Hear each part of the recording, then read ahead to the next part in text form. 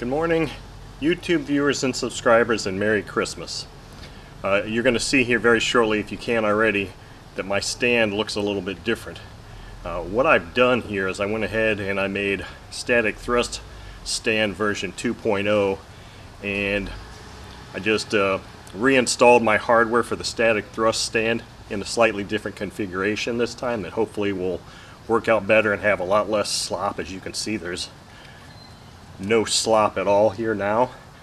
I've got, instead of doing a calibration, I looked at the last static thrust video I made with this Aviastar 150 engine, and since the last first iteration of the static thrust stand seemed fairly accurate, instead of trying to go through a calibration routine, I figured I'd just run this engine and compare static thrust readings to what I get today versus what I got on the last one.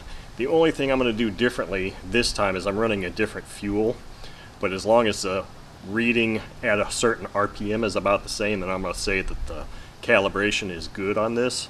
So this is the first time I've actually run this engine since October 18th of 2018. So it's been well over a year since this engine's been fired up. So let's see how things work out.